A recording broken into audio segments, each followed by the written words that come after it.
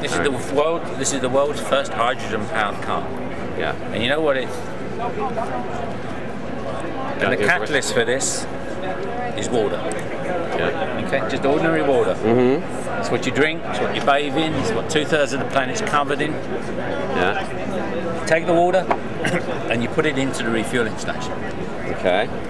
By electrolysis, it splits it into hydrogen and oxygen.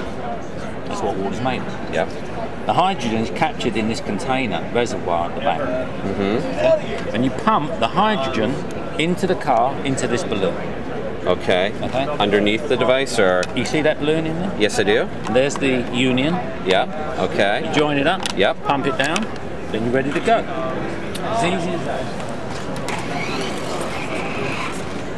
Very cool. And if I could drive, it'd be even cooler. Just go slow. Okay, thank you.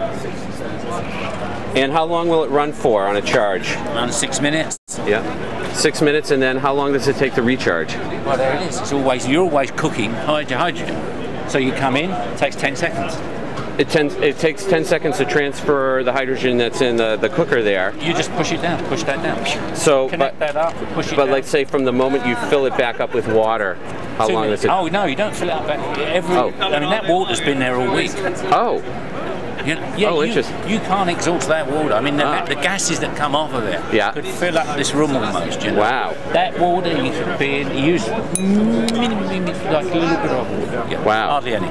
So if you could just tell me about the solar panel as well. The solar panel, energy in from sunlight, creates a current into the refueling station. Yep.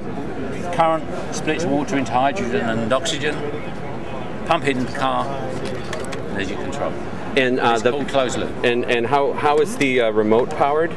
The remote is actually, they've got rechargeable batteries in here. That's charged the same way from the solar. Okay. Oh, great. Excellent. Well, thank you very much. Okay.